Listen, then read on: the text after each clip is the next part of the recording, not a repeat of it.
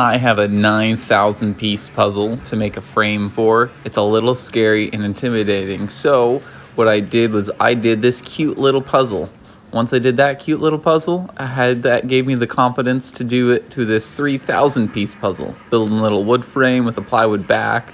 But now that I've done those two, I have the wisdom and experience needed for the 9,000 piece puzzle. Look at this thing. It is 6 feet by 4.5 feet large. It is gigantic. Oh, it's so big. If you ever feel intimidated by a project, maybe you should just work up, take little baby steps to it. And if you do that, man, you can accomplish anything.